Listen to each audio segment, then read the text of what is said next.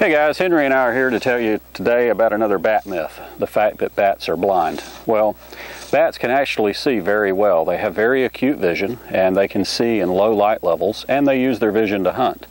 Echolocation for them is a primary source of being able to identify where an insect is at a distance.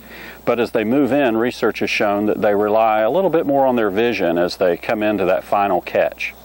Now, the reason that bats were believed to be blind is when they come into a lighted environment like the inside of your home, they become erratic and they can't seem to find their way around, and they bump into things and it appears that they're blind. Well, in reality, they're being blinded by the bright lights that they're not used to. So if their eyes adjust to the brighter light, they can cope a little bit better, but their eyes are made to see in the darkness.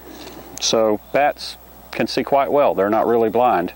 You're going to have to change that phrase, blind as a bat, to blind as a brick. Maybe that would work for you.